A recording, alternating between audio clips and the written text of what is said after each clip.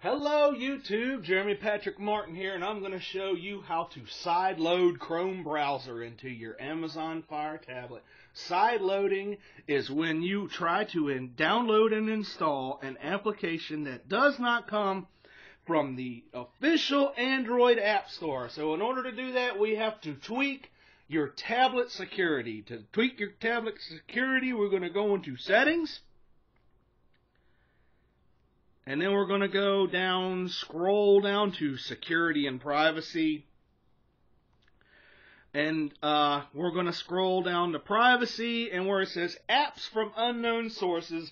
And if you don't already have this turned on, turn it on. And you will get prompted with a very important warning. And they aren't kidding in there. You are taking a risk doing this stuff. And if you don't know what you're doing, you can download all kinds of bad stuff that might even wind up screwing your tablet up. But we're going to go ahead and hit OK.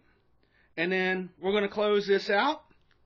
And we're going to open up our browser. In this situation, it's going to be Silk. And we're going to go to Silk Home.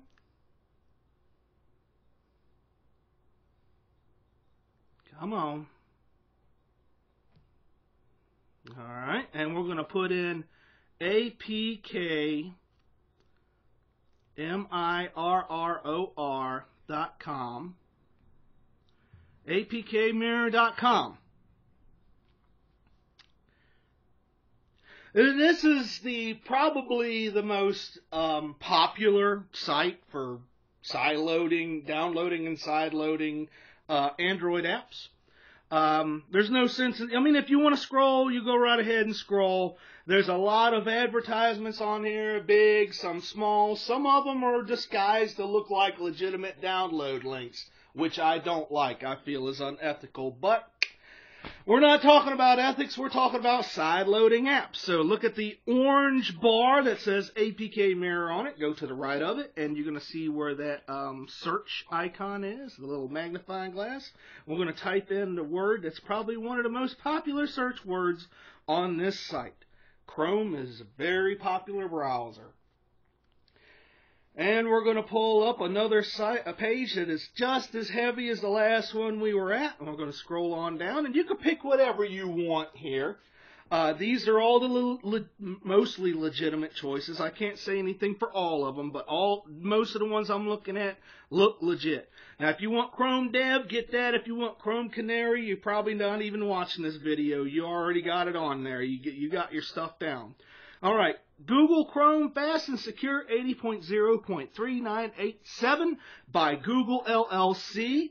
And you got two variants, so we're going to go all the way to the right where it looks like that download symbol. It's not. You're not going to download it. It takes you to yet another page so they can download more advertisements. Google Chrome Fast and Secure 80 by Google LLC. Let's scroll on down. We're getting closer and closer to it. Now, if you want, you can hit the See Available Apps, but it's just going to open up another page with more advertisements on it. I'm just going to keep on scrolling down to this card right here that says Download. And there's our two variants. You are going to want the ARMEABI-V7A architecture. So we're going to pick the one on the top. And we're going to download yet another page. See, I saved you from doing an extra page here. We're going to double check again. Google Chrome Fast and Secure 80 ARM V7A Android 4.4 by Google LLC. That's kosher. Now we have a very information-full card here. Communication, 19 million downloads at 4.5 stars out of 5. V7A package com.android 4,000, close to 4,000 downloads, 46 megabytes, minimum Android KitKat, maximum Android Marshmallow. Don't worry, it will work on your tablet. Now we're going to hit the bottom right hand corner where it says download APK, but you are more than welcome to also check where it says verified safe to install. I've already read it, so I'm going to go ahead and download it. And you will get prompted telling you that you are taking a risk downloading this. Go ahead and say, I am fearless and I will take the risk. And I don't know about you, but I like to see the details while I'm downloading, because the file manager on Amazon tablets leave a lot to be desired for. And my slow speed internet is kind of patchy here lately. Right now it seems to be doing substandard, but it will come.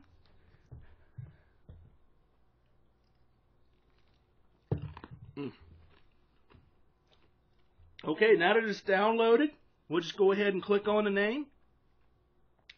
And it will take you to a prompt, or it'll ask you whether you want to install it or not. And we are going to do it in the bottom right hand corner. Install, and Fire shall do our bidding.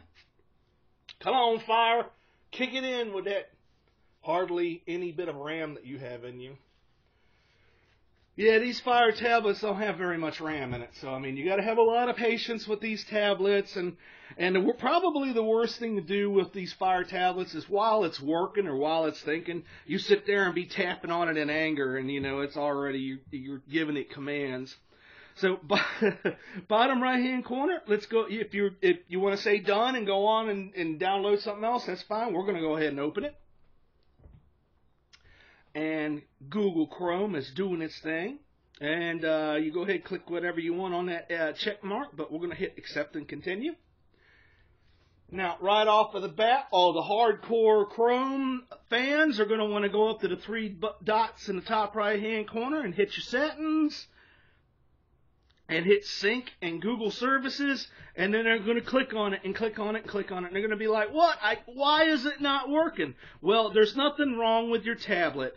It's just Amazon does not want you to sync with Chrome in this situation. All right? It's just, I don't want to get into the details. You can't do it. You can't sync your Google account into Chrome. All right? So do not despair, my brothers and sisters. You can sign in to everything else on this other than sync with your browser. So you just go to your Google account, or you go to YouTube or whatnot and what have you, and you go right ahead and sign in individually across the board. And yes, I have verified it will work. You can sign in. But if you have a security key, if you have a YubiKey, a Nitro key, something like that, Amazon Fire tablets do not like physical security keys. So if you have your Google account set up for like advanced protection where you can only use physical security keys, you will not be able to sign in with your account on these. Otherwise, if you got backup codes or text or prompts or whatever, you're going to get in and you're going to be able to sign into all of your individual services for Google. Okay, now let's go backwards here. Now that you say that you don't want this app or other apps, because this is pretty much universal on how to get rid of an app. You go ahead, close it out. Oops, that ain't closing it out. That's opening it out. All right, go ahead and close it out. Go to the home screen for the apps, and you're going to find the app that you want to get rid of, the offensive app. Long press on it and let it go, and it will, up in the right top corner, you'll see a trash can with uninstall. Uninstall that sucker. You'll get prompted to make sure. Do you want to do it? Yes. Okay. And Fire shall do our bidding one more time. And then you're going to scroll down. Make sure it is gone. All right. Just because you can't see it in your app tray anymore does not mean that it is no longer on your tablet. So we're going to go to the docks just above the settings here. We're going to hit docks. And then if it doesn't take you straight to it, what you're going to want to do is make sure that you are in where it says Documents at the top left-hand corner. The main index for this.